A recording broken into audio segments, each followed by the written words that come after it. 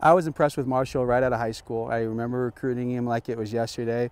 He was really, really tough on the relays. I mean, we've all had our bad days where nothing seems to be going right and we think we should be doing something else, but you know, if I look back on it, absolutely not. I'm glad I chose to do track, and I'm glad I chose UNI, and I think it was the right fit for me. His best attribute is that he's a hard worker, and he gives his best in everything, whether it's practice or competition. You know, he has his mind on the big picture, and he'll train all year for your very few races in the spring. He's just one of the most graceful, beautiful runners you're ever going to see. He's been a huge part of our program for 4 years, and I really look forward to seeing what he's going to do down the road, because he's a terrific student.